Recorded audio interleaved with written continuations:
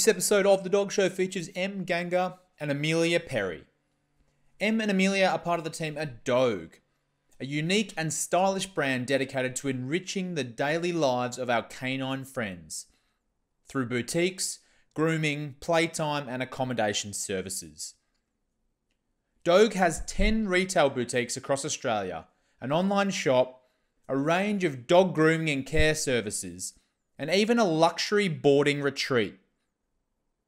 Joined DOGUE in 2015 after completing her diploma in animal technology and manages their flagship store in Bondi Junction. Amelia's journey at DOGUE started in 2012 and she is currently in charge of the wholesale arm of the business, where she manages product development, launch strategies, and the sales distribution of DOGUE's unique collections. In the interview, we discuss the current trends in dog pampering, including trends about perspectives, habits, purchasing behaviour, fashion, accessories, luxury dog services, and even some predictions about the future of dog pampering. Emily and Amelia from DOGUE, thank you so much for coming on the Dog Show today. Thank you for having us. Yeah, I'm really excited to have a chat. We're both based in Sydney, but we are doing this from a distance, which is, I guess, something I'm still getting used to, but it should be a bit of fun. Before we jump into everything about DOGUE and all the cool stuff you're doing there, I'd like to chat to you both about your history with dogs a little bit more. Maybe we should start with Amelia, because you actually have a dog of your own at the moment, I believe. Do you want to tell me a bit more about Diesel? Oh, sure. So, I mean, look, I've always been an animal person. I can't actually remember a time in my life where we didn't have at least one dog in our family.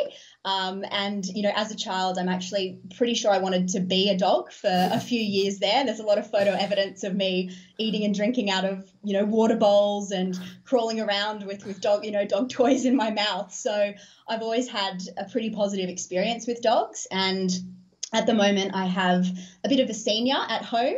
So Diesel, he's a 12-year-old Labrador cross, and he's my best mate. Way too smart for his own good, very cheeky, and he's becoming very bossy in his old age as well, which is, fair enough. It's funny you mentioned that about wanting to be a dog when you're younger. One of my nephews always wants to get into our dog's bed for some reason and just cuddle up. It's the comfiest place, yeah. Yeah. So do you know what Diesel's crossed with? You said Labrador cross. Do you know what the other breed is, or...? I do, yes. So he's a Labrador cross Kelpie poodle. So he's a bit of a mix. He was a mistake, but he was the best mistake that I could ask for. So would you say, I guess, if you've had history with Labradors, he predominantly acts like a Labrador? His personality similar, or is there a bit of Kelpie and poodle mixed in there as well?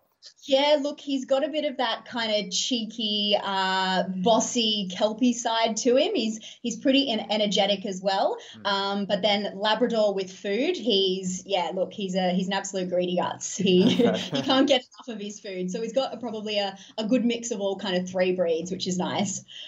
And how's he been? 12 years old, I imagine you've had, a long time to see what he's like from a health perspective. I'm always interested to see from like the pure breeds versus the crossbreeds, how that's looked like. Have you noticed that he's been more healthy than your traditional pure breeds, or? Look, I mean, I think we've been pretty lucky with him. He's been relatively healthy his whole life. And even as a 12-year-old now, he's still able to go on, his hour and a half weekend walks, around the beaches of Sydney. And he's, starting to get a little bit of arthritis, and his eyesight's definitely starting to go. But it's really just all been, old age-related health issues, not so much anything, I think, from kind of the mixed breed versus pure breed aspect. Okay, that's interesting to know. Yeah, I mean, I guess those things are natural. They just happen, right, as dogs get older, but as we get older as well. So yeah, absolutely. Okay, so Emily, strangely enough, not strangely enough, but for this show, I guess it's strange. You have 3 cats. I do, yes. And I did have a border collie, but she passed away about a year ago at 15 and a half, so she did well. Yeah, that is a really good innings, actually. Yeah, she did well. I actually we've got cats now. okay. So I actually love the names of your cats though. Pineapple, Pancake, and Prawn. I think it's hilarious, and it just kind of makes a lot of sense to me. I've always wanted to have like a second dog, or I could combine the names, that kind of stuff. So I'm interested to hear more about what like I've never had any experience with cats, and I've always kind of like associated being a dog person, But I'd like to hear your perspective on how cats and dogs differ, and maybe some similarities as well. Yeah, for sure. I mean, a big part for us, you have to have a cat to really have that connection with them. Unlike dogs, they don't just go up to anyone. When you are their owner, though, they are so affectionate. To me, they act like dogs, but I know it's harder for other people to see that, just because they are a little bit more one owner orientated, unlike dogs are. One thing that I have focused on is, with working at DOGUE for the past 5 years, is how I can incorporate my knowledge of dogs to my cats. So I've actually taught both my cats, Pineapple and Pancake. Prawn we haven't actually got yet. She's still under the age we can get her. But they can sit, high five, beg, and do tricks, which I've done with the same training method that we would with a dog. So exactly the same processes. I've managed to do it with the cats. Difference is they need to see the treat to do the tricks, whereas a dog will do it for a pat or a praise. So that's a big difference between them two. But it's very interesting to see that they can still do the same things that the dogs do. Yeah, I guess some dogs would do it without seeing the treat, but not all. Yeah, not all, but cats, I have to show them the treat, and they know we're in training mode. Yeah, I guess it's interesting that those instincts are similar to the training instincts. It's really cool. Yeah, I really, really enjoy showing people how cats can be. They're not just an animal that sort of is not seen, which a lot of them do hide. They can be a little bit more out there, like dogs can be as well. Yeah. So you obviously deliberately named them all the P's and, I guess, food-related things. What happens if you get a fourth cat? Well, our dog that we are going to get, we've already decided will be called Pringle. So it's still going on with the pea food trends. Very cool. So you have 3 cats and a dog in the house. What type of dog are you looking at? When we get a dog, we haven't got it yet, but I've already planned for the name because I know it has to match with our now trending of pea food names. Yeah, absolutely. Well, you'll have your hands full definitely with that household, I'm sure. Okay, so DOGUE is actually transformed from, a small boutique accessories business for dogs, and now you've got grooming services. You've even got like luxury boarding, and there's 10 different retail stores around Sydney. But how did you both end up working for DOGUE? We'll jump back to you, Amelia. Do you want to give me your story first? Yeah, sure. So my grandparents actually lived in the same street as our CEO, Margaret Hennessy. So I was actually introduced to the business pretty early on. And I loved the DOGUE brand. I thought the name and the logo was the best thing ever. I loved the service offering. So I actually reached out to Margaret for some work experience towards the end of high school. And I started at the Bondi Junction store in retail, and, now I click my fingers and it's 8.5 years later, and I'm still here. Yeah, that's cool. Yeah. And Emily? And for myself, I'm actually from Adelaide originally. And 5 years ago, I decided to make the move to Sydney. The animal industry in Adelaide isn't nearly as strong as it is in Sydney, and I'd done all my studies in Adelaide and knew there was less opportunities. I actually contacted DOGUE about 2 months out before I moved over, as they were looking for a store manager. At the time, they said they needed to fill the spot sooner, but to give them a message when I got to Sydney. And I did, and it happened that the new manager they hired, it just didn't work out that exact week that I moved over. And again, like Amelia, I clicked my fingers, and it's been 5 years. It was my anniversary last week. So nice, congrats. Everything I've known about Sydney has also been DOGUE, so it's been amazing. Well, it says a lot about the brand, I guess, that you've both been there for so long as well. It must be a good place to work. And it seems like, and this is what we'll get into next, I guess, it just seems like it's constantly evolving and adapting to the world of dogs as it evolves. Yeah.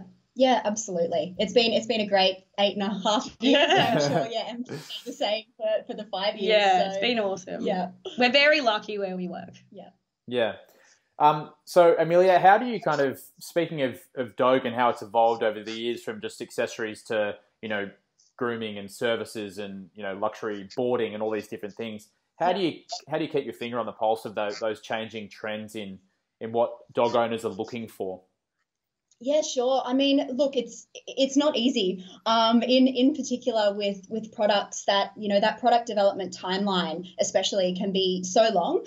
So you do really need to try and predict, I guess, what products, what colors, what trends are going to work 6 to 12 months down the track.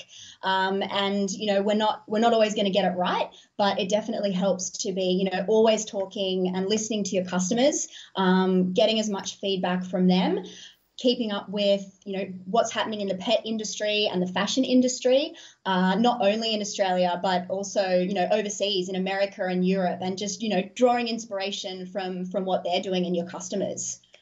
That's interesting. So would you draw inspiration from like human fashion as well? And then maybe that's not reached the pet industry. Have you seen that happen at all, where it kind of transfers across a little bit? Yeah, absolutely. And I mean, I think as well, customers are, more often than not wanting to also, match with their dogs. So we definitely take that into consideration when we're designing products, what is going to be the trends for humans in, 6 to 12 months. And then we try and apply that to what, you might want for your dog as well. So it definitely becomes part of it. I guess that's a trend in itself, that matching. I think maybe a little while ago, matching with your dog was something which it may have happened, but it was more simple. These days, it's like you're matching everything, like even in your house, like your home decor, all these different things are matching with what your dog has, right? Yeah, absolutely. It's becoming a lot more popular to do that, and of course, we try and design all of our products to match the home and the lifestyle as well for our customers. So it's pretty important.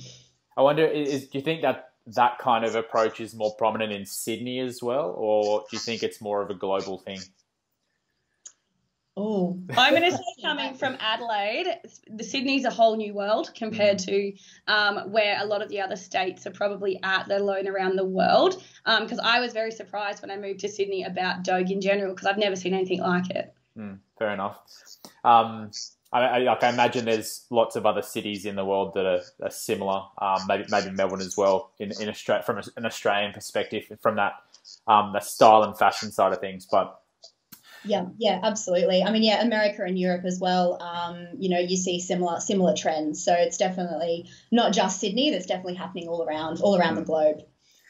What kind of changes have you seen over the last decade, apart from the ones we've just discussed there, and maybe, Em, you can share some insights in the in-store environment as well, of like how kind of perspectives of owners have changed, or their habits, or maybe their buying experience, that kind of stuff?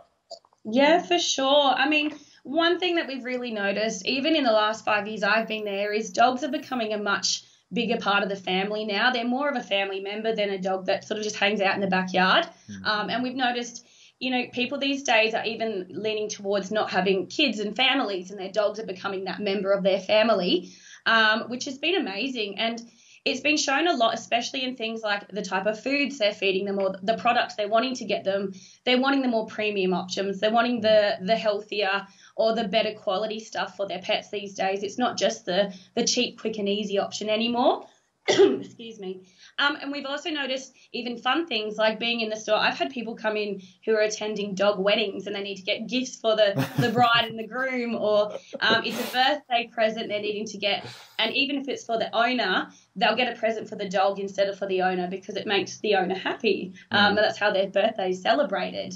So there's some of the big things we've noticed. Even with things like COVID coming into play, we've seen a huge increase in dogs coming into the world. Everyone's looking for companionship, which means we've seen an increase, especially in our grooming services and our retail services for people needing more things for their dogs these days. So there's been a huge change, and we can only see that growing more, as dogs aren't going to get any less important in our families. Yeah, exactly. It's interesting you bring up that gifting thing. I know that my wife loves giving our dog a Christmas present every year, and it's like the happiest thing of her whole year when she sees our dog actually open the present in front of her. Yeah, my cats have Christmas stockings. I get it.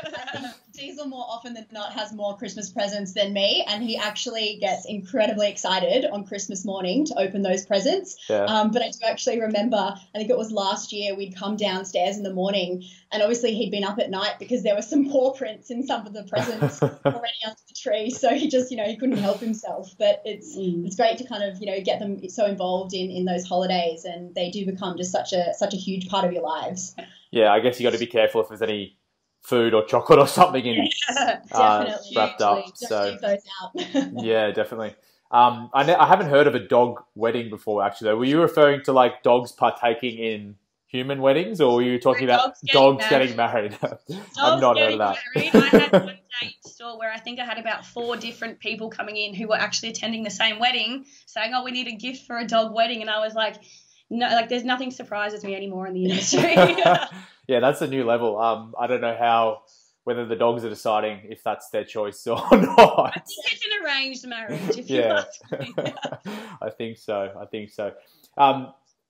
So I guess you mentioned, Em, about, the future as well, and dogs continually getting more important in our lives and us wanting to, I guess, invest more money and time into them. Is there anything else that you both see as, trends moving forward in this space? Yeah. I mean, I think, dogs, as Em said, like they're not just part of the family now, but they're actually becoming a lot more involved in our everyday lives. So I think that, that demand for, more retail and service offerings, we're going to start to see, more businesses in other unrelated industries try and enter the pet industry, the push towards more dog-friendly venues and spaces, so pubs and restaurants. And I mean, 5 years from now, I'd love to be able to see, dogs entering shopping centres and, being able to travel on public transport. I think there's, a lot of exciting kind of change ahead. And that is really because, dogs are such that, integral part of our lives now. Yeah, it's interesting when you go to like the United States, for example, and you can fly on a plane domestically with your dog, or you can that'd be so cool. Go into the supermarket. And I know that, I remember I was like, I can't remember where I was somewhere not far away from Sydney on a little getaway with our dog one day, and we're standing outside and she was really hot and she was overheating. So I was like, I need to take her into the air-conditioned supermarket. And they kicked me out. And I'm like, look, my dog's like about to keel over here. Can I just stay here for 5 minutes to cool her down? It's such a different way of thinking. But I hope you're right. I hope it does keep moving towards that. Yeah. Absolutely. I mean, I visited America a few years ago, and I was just stunned at what I was seeing dogs in cafes sitting up at the table next to the human having a baby chino, a doggy chino, so to speak. And I think when we were coming home, there was, a poodle being let on into first class, and, here I am back in coach. So they are really leading the way in terms of, dogs really being part of your everyday lives, which is incredible. It's probably hard because I think you've got to change the perspectives of people here, though. Like, for example, if they saw a dog in Woolies or something like that, they would be like, "Well, what's going on here?" Yeah, isn't it? That's wrong. Yeah. There are some restaurants and stuff that are starting to like dog degustations and those kind of things, though. Which is cool. I'm interested to hear more about, I guess, DOGUE, now that we've talked generally about dog trends and all that kind of stuff. Do you want to give me a bit more of an understanding of your process for creating new products and all of that kind of stuff, and how they end up getting to market? Yeah, sure. I mean, I think like nowadays we've really been focusing on Australian made products. I think now more than ever we're seeing more and more consumers coming into stores wanting to know where products are made, what they're made from, and how they're made. So for us, that's been a really a crucial driver when it comes to product development. So we already have a few Australian made ranges. We've got a leather walkwear range, some health and beauty products, and a new treat range as well that have been perceived really, really great. And it's just becoming increasingly popular to have those authentic Aussie-made products. So that is, I guess, has really been the forefront for us when it comes to design, and making sure we're incorporating that into our product plans for the next 6 to 12 months and into the future. Yeah, that's interesting because I think, especially with the year that we've had, people are more Absolutely. cognizant of that, but also, there's still uncertainty, right, around how the global economic environment will keep operating. So, yeah, which we've absolutely. noticed in stores as well, with that, in getting in products that are from overseas and things like that, who we would usually have a really good relationship with. Even just the wait time on being able to receive those products into Australia, it put a real strain on this winter, especially with winter products and things. So we're definitely going to have to adapt to more Australian products for that reasoning as well. Yeah, definitely. So what would you tell someone that wanted to know more about DOGUE? Where should they start? How can they familiarise themselves with the brand? And then what should they do first to actually interact with you? Let me go with that one. I think it's an interesting, that one, because there are such different aspects to DOGUE. So from where I stand, I work in one of the stores. We're pretty well known mostly in our stores for our grooming and our daycare facilities, with the retail on the side, of course. So from my point of view, it's the increase in dogs and the love of dogs is the grooming world, basically. So people come to DOGUE to get their dogs groomed. One of the challenges, however, for our future of grooming is not having international travellers. Much like the hospitality industry, we rely heavily on our overseas workers for our grooming teams and things like that. So it is going to be a really interesting next 12 months on how that industry survives as strongly as it has been, especially with the increase in dogs coming into Australia. So we are working on that challenge at the moment, as well as the decrease in need for playtime and daycare services, with more people being at home as well, looking after their own dogs. So we are doing a bit of a restructure and adapting to how we can with it, and doing a really strong focus on things like our products and other ways that we can be helping animal lovers to keep the care for their dogs as strong as possible. So this is probably a side note, but as you were talking about the international travel, that kind of stuff, I mean, Bondi, where your store is obviously a very tourist kind of driven area. Have you noticed a decrease in retail? I guess it's hard to tell because retail probably decreased in general anyway, but have you noticed like significant decrease in kind of foot traffic or? I'd love to say yes, but I would love to. We've been incredibly lucky. It's really shown the resilience of our business as well as the resilience of the pet industry. We actually stayed incredibly busy through COVID, with some of our stores, including our own, doing record-breaking months during the midst of COVID. I think it was just due to the fact of people not being able to spend on themselves. They have that care for their dogs, so they wanted to keep spoiling their dogs more than ever and being home with them more. It was, they should have a bed in every room, or, let's be feeding them now the best quality food because I have the time to focus on my dog more than I probably did before. So the pet industry in general actually flourished quite well during COVID, which I think is a good thing because it really showed how much people really do care for their pets. Yeah, and I think as I was thinking about it, I guess most people that are pet owners are probably not tourists anyway. So yeah, I would say so. I mean, definitely the foot traffic you can see a decrease on, but honestly, we were incredibly lucky and we really worked well as a company to strive as the best as we could during the hardest times of COVID. Yeah. I mean, not to say that, we didn't have challenges, our fair share of challenges during this time. There definitely was. We had to shut all of our Melbourne stores, of course, and we did lose quite a bit of revenue as well through our retreat not being able to really cater for dogs because no one was going on holidays. So it was a really kind of interesting time, but I guess it really forced us to then think of other ways that business could operate. So, for example, the retreat would then just focus on playtime and grooming, which they've not really focused on before in the past, but it's actually turned out to be a good thing for them in terms of kind of diversifying that model. So you just you learn to adapt to what's happening. But as Em said, the pet industry and our business has ended up being really resilient, which is great. Yeah, what does the experience look like at the retreat? If I was to book my dog into the retreat, what happens next? I wish they had a human one on the side.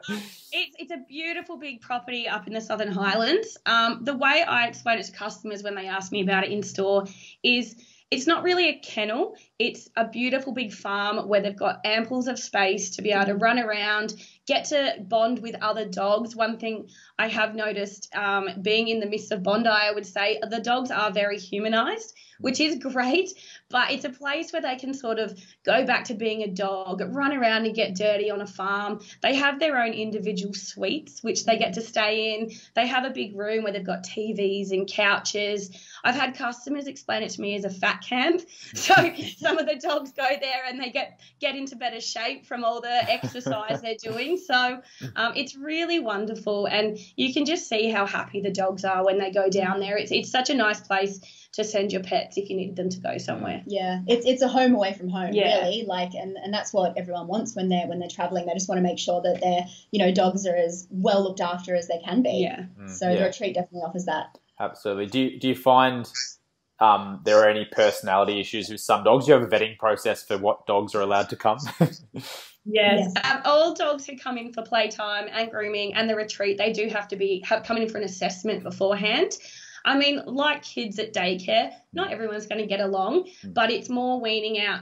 Not the dogs that don't get along, but it's about if they're having a good time too. And sometimes playtime, sometimes sending them away isn't good for the dog themselves. They just don't enjoy it. And it's finding alternative options for them, like having a dog walker come and pick them up for an hour rather than leaving them in daycare all day. Some of them just don't settle, and it's not fair on the dog to put them through that. Yeah. Okay. Well, I think if I was to summarise what we just discussed about getting to know DOGUE as a new person that hasn't heard of you before, I would say if you're close by one of the retail stores, go and check it out, especially Bondi, because you get to meet Em if she's around.